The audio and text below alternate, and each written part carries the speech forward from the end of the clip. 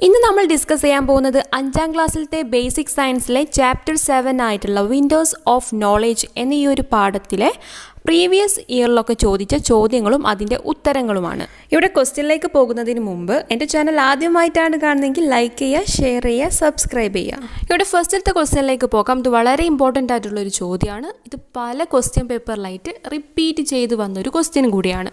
Okay, അപ്പോൾ ഇവിടെ നോക്കിക്കേ, ഒബ്സർവ് ദ പിക്ചർ.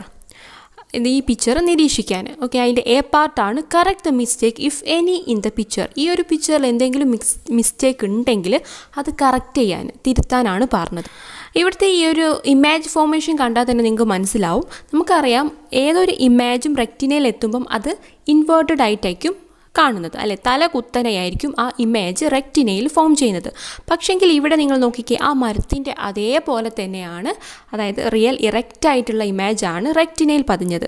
അതെന്താണ്? അത് റോങ് ആണ്. എങ്ങനെ ആയിരിക്കണം? ആ മരം തല കുത്തനെ ആയിരിക്കണം റെക്റ്റിനയിൽ വരേണ്ടത്. ഇനി ബി പാർട്ടാണ് write the name of A and be in the picture.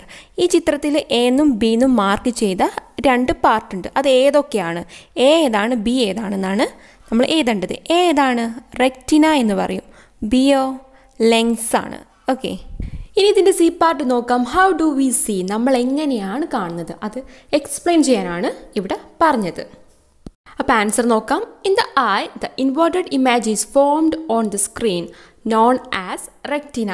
അപ്പോൾ ഇവിടെ പറഞ്ഞതാണ്, നമ്മളൊരു ഒബ്ജക്റ്റിനെ കാണുമ്പോൾ അത് പതിയുന്നത് നമ്മളെ കണ്ണിലൊരു പാർട്ടായിട്ടുള്ള റെക്റ്റിന എന്ന് പറഞ്ഞിട്ടുള്ള ഭാഗത്താണ് പോയി പതിയുന്നത്. പക്ഷേ എങ്ങനെയാണ് ആ ഇമേജ് ഫോം ചെയ്യുന്നത്? ഇൻവേർട്ടഡ് ആയിട്ടാണ്. നമ്മൾ കാണുന്ന ഒബ്ജക്റ്റിൻ്റെ തല കുത്തനുള്ള ഇമേജാണ് റെക്റ്റിനയിൽ വന്ന് പതിയുന്നത്. The optic nerve send this message to the brain. അങ്ങനെ നമ്മളെ കണ്ണിലുള്ള ഒരു നെർവാണ് ഒപ്റ്റിക് നെർവ് എന്ന് പറയുന്നത്. നമ്മുടെ ഈ അതായത് തല കുത്തനുള്ള ഈ ഇമേജ് നേരെ ബ്രെയിനിലോട്ട് കൊണ്ടുപോകും. The brain enable the vision of the real erect image. അതായത് തല കുത്തനുള്ള ആ ഇമേജ് എന്ത് ചെയ്യും? നേരെ നിവർന്ന ഇമേജാക്കി മാറ്റുന്നത് ബ്രെയിനാണ്. റിയൽ ഇറക്റ്റ് ഇമേജ് എന്ന് പറയും, നേരെ നിവർന്ന ഇമേജാക്കി മാറ്റുന്നത്. ഇനി രണ്ടാമത്തെ ചോദ്യത്തിലോട്ട് പോകാം. Some activities done by 2 children in there daily life are given below. അതായത് 2 കുട്ടികൾ അവരുടെ നിത്യജീവിതത്തിൽ ചെയ്യുന്ന കുറച്ച് ആക്ടിവിറ്റീസാണ് താഴെ തന്നിരിക്കുന്നത്. അപ്പോൾ ചൈൽഡ് 1, ചൈൽഡ് 2 ഉണ്ട്. അപ്പോൾ എന്തൊക്കെയാണെന്ന് നോക്കാം. Child 1ൻ്റെതാണ് keeps A proper distance while watching T V. T V കാണുമ്പോൾ ഈ കുട്ടി എന്ത് ചെയ്യുന്നുണ്ട്? ആ ടി വിയുമായിട്ട് കുറച്ചൊരു ഡിസ്റ്റൻസ് കീപ്പ് ചെയ്താണ് ടി വി വാച്ച് ചെയ്യുന്നത്.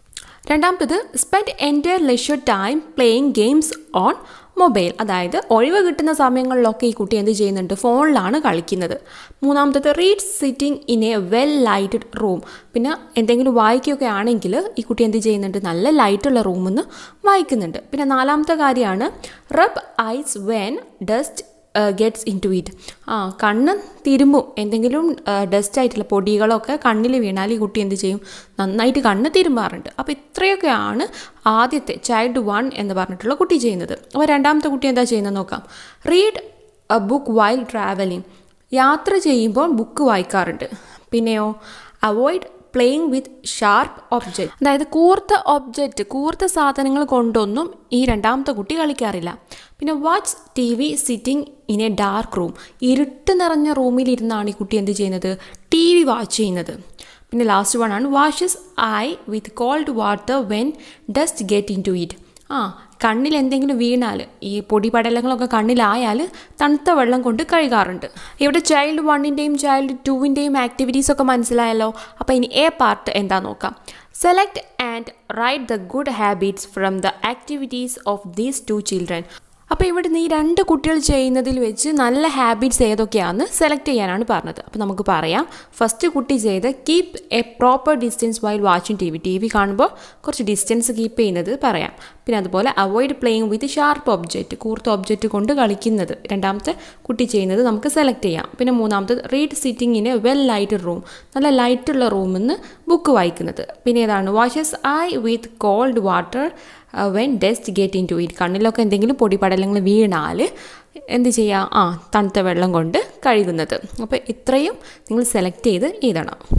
ഇനി ബി പാർട്ടാണ് which script is used by the blind to read and right. ഈ കണ്ണ് കാണാത്തവർക്ക് വായിക്കാനും അതുപോലെ എഴുതാനും യൂസ് ചെയ്യുന്ന ഒരു സ്ക്രിപ്റ്റ് ഏതാണെന്നാണ് ചോദിച്ചത്. ആൻസറാണ് ബ്രെയിലെ സ്ക്രിപ്റ്റ്. മൂന്നാമത്തെ നോക്കാം. Skin is the largest organ in our body. How do we protect skin? അതായത് സ്കിൻ എന്ന് പറയുന്നത് നമ്മുടെ ശരീരത്തിലെ ഏറ്റവും വലിയൊരു ഓർഗനാണ്. അതിനെ എങ്ങനെയാണ് സ്കിന്നിനെ എങ്ങനെയാണ് നമ്മൾ പ്രൊട്ടക്റ്റ് ചെയ്യുക എന്നാണ് ചോദ്യം. നമുക്കിവിടെ ആൻസർ ആയിട്ട് പറയാം. We should clean the skin very well while bathing. നമ്മൾ കുളിക്കുമ്പോൾ നന്നായിട്ട് സ്കിന്നൊക്കെ നന്നായിട്ട് കഴുകണം. പിന്നെന്താണ്? We should protect the skin from excessive cold and heat. നല്ല ചൂടിൽ നിന്നും അതുപോലെ നല്ല തണുപ്പിൽ നിന്നും നമ്മൾ സ്കിന്നിനെ പ്രൊട്ടക്റ്റ് ചെയ്യണം. ഇത് രണ്ടും നിങ്ങൾക്ക് എഴുതാം. ഇനി അടുത്ത ചോദ്യത്തിലോട്ട് പോകാം. There is A small circle on A sheet of white paper. Touch the circle with a pen keeping an eye closed. Then touch the circle with a pen keeping both eyes open. What difference do you experience in both instances? Explain the reason. അപ്പോൾ ഇവിടെ എന്താ പറഞ്ഞത്? ഇവിടെ ഒരു പേപ്പറിൽ ഒരു circle ഉണ്ട്. ആ സർക്കിളിൽ നമ്മൾ ആദ്യം ഒരു കണ്ണ് പൊത്തി വെച്ച് എന്ത് ചെയ്യുക? ആ പെന്ന് കൊണ്ട് ആ സർക്കിളിൽ ടച്ച് ചെയ്യുക. പിന്നെ രണ്ട് കണ്ണും ഓപ്പൺ ചെയ്തിട്ട് ആ സർക്കിളിൽ ടച്ച് ചെയ്യുക. അപ്പോൾ ഇതിൽ രണ്ടിലും എന്ത് ഡിഫറൻസ് ആണ് നിങ്ങൾക്ക് എക്സ്പീരിയൻസ് ചെയ്യാൻ പറ്റിയത്? അതിൻ്റെ റീസൺ എന്താണെന്നാണ് ചോദ്യം. അപ്പോൾ ഇവിടുത്തെ ആൻസർ ആണ് when one I close it is difficult to touch in circle and it is easy when both ice are open. അതായത് ഒരു കണ്ണ് അടച്ചു വെച്ചിട്ട് ഈ സർക്കിളിൻ്റെ ഉള്ളിൽ ടച്ച് ചെയ്യുക എന്ന് പറയുന്നത് കുറച്ച് ഡിഫിക്കൽട്ടാണ്. പക്ഷേങ്കിൽ രണ്ട് കണ്ണും തുറന്നു വെച്ചിട്ടാണെങ്കിൽ അത് എളുപ്പമാണ്. അപ്പോൾ അതിൻ്റെ റീസൺ ആണ് because the ability to see by focusing both ice on the same point is termed binocular vision. അതെ, അതായത് ഈ രണ്ട് കണ്ണിൻ്റെയും ഒരു ഒബ്ജക്റ്റിനെ തന്നെ രണ്ട് കണ്ണിൻ്റെയും ഒരു കഴിവാണ് ഒരു ഒബ്ജക്റ്റിൽ തന്നെ ഫോക്കസ് ചെയ്യുക എന്നുള്ളത്. അതിനെ പറയുന്ന പേരാണ് ബൈനോക്കുലർ വിഷൻ എന്ന്. We get an accurate knowledge of distance and position of an object by these. ഈ ബൈനോക്കുലർ വിഷൻ കൊണ്ട് എന്താണ് നമുക്ക് പ്രയോജനം? ഒരു ഒബ്ജക്റ്റിൻ്റെ ആക്യുറേറ്റ് ആയിട്ടുള്ള ഒരു ഡിസ്റ്റൻസ് എത്രയാണെന്നും അതുപോലെ അതിൻ്റെ പൊസിഷൻ എവിടെയാണെന്നൊക്കെ നമുക്ക് മനസ്സിലാക്കാൻ പറ്റും. ഇനി ഇതിൻ്റെ ബി പാർട്ടാണ് which vitamin is essential for good eyesight. അതായത് നല്ല കാഴ്ച ശക്തിക്കൊക്കെ വേണ്ടിയിട്ട് നമ്മളെ കണ്ണിന് ആവശ്യമായിട്ടുള്ള വിറ്റാമിൻ ഏതാണ്? വിറ്റാമിൻ എ ആണ്. ഇനി അടുത്ത ക്വസ്റ്റ്യനിലോട്ട് പോകാം. ഇതൊരു മലയാളം ക്വസ്റ്റ്യൻ പേപ്പറാണ്. അപ്പോൾ ഇവിടെ പറയുന്നത് ഇത്രയേ ഉള്ളൂ.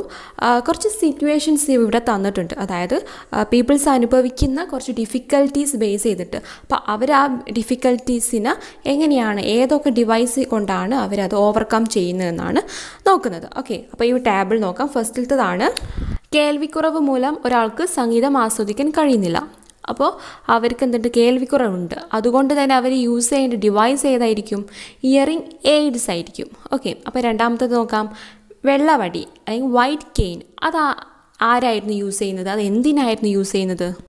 Blind people's four safe movement. അതായത് സേഫ് അവർക്ക് യാത്ര ചെയ്യാൻ വേണ്ടിയിട്ട് അവർക്ക് നടക്കുമ്പോൾ വഴിയിലൊക്കെ എന്തെങ്കിലും ഒബ്സ്ട്രക്കിൾസ് തടസ്സങ്ങളുണ്ടെങ്കിൽ മനസ്സിലാക്കാൻ വേണ്ടിയിട്ടാണ് ഈ വൈറ്റ് കെയിൻ യൂസ് ചെയ്യുന്നത്. ഇനി മൂന്നാമത്തെ നോക്കാം. കാഴ്ച തകരാർ മൂലം പാഠപുസ്തകം വായിക്കാൻ പ്രയാസപ്പെടുന്ന കുട്ടി. അപ്പോൾ അവർക്ക് യൂസ് ചെയ്യുന്ന ഡിവൈസ് എന്തായിരുന്നു? ബ്രെയിലി സ്ക്രിപ്റ്റ് ആണ് അല്ലേ? ഒരു ഡോട്ടഡ് ആയിട്ട് പ്രൊജക്റ്റ് ചെയ്യുന്ന ഡോട്ടഡ് ആയിട്ടുള്ള ഒരു പുസ്തകമാണ്. അപ്പോൾ അത് ടച്ച് ചെയ്തിട്ട് വായിക്കാനും എഴുതാനും പറ്റും. ഇതുപോലത്തെ ക്വസ്റ്റ്യൻസും ആൻസേഴ്സും ഒക്കെ വരാൻ ചാൻസ് ഉണ്ട്. അപ്പോൾ ഇതൊക്കെ നന്നായിട്ട് മനസ്സിലാക്കി പഠിച്ചു വെക്കണം. ഇവിടെ മറ്റൊരു ക്വസ്റ്റ്യൻ നോക്കാം. ഇത് നമ്മൾ ഫസ്റ്റ് ചോദിച്ച അതേ ഒരു മോഡൽ ക്വസ്റ്റ്യൻ ആണ്. ഇവിടുത്തെ ഫസ്റ്റ് ചോദ്യം ഇതാണ്. നമുക്ക് രണ്ട് കണ്ണുകളുണ്ട്. ആ രണ്ട് കണ്ണുകളിലും ഇമേജ് ഫോം ചെയ്യുന്നുണ്ട്. ആ ഇമേജ് ഒറ്റൊന്നായിട്ട് കാണാൻ നമുക്ക് പറ്റുന്ന ആ ഒരു കണ്ണിൻ്റെ എബിലിറ്റിയെ എന്താണ് പറയുന്നത്? എന്താണ് ആൻസർ? അതിനാണ് ബൈനോക്കുലർ വിഷൻ എന്ന് പറയുന്നത്. അതുപോലെ രണ്ടാമത്തെ ചോദ്യം എന്താണ്? ഇവിടെ ഒരു രവി എന്ന് പറഞ്ഞ ഒരു കുട്ടി വരച്ച ചിത്രമാണിത്. ഓക്കെ, അപ്പോൾ ഒരു പൂവിൻ്റെ ചിത്രമാണ്. ആ പൂവ് ശരിക്കും റെക്റ്റിനയിൽ എങ്ങനെയാണ് പതിച്ചത്? എങ്ങനെയാണ് നോക്കിക്കേ. റിയൽ ഇറക്റ്റ് ആയിട്ടാണ് അവിടെ റെക്റ്റിനയിൽ പതിച്ചത്. ഇത് ശരിയാണോ തെറ്റാണോ?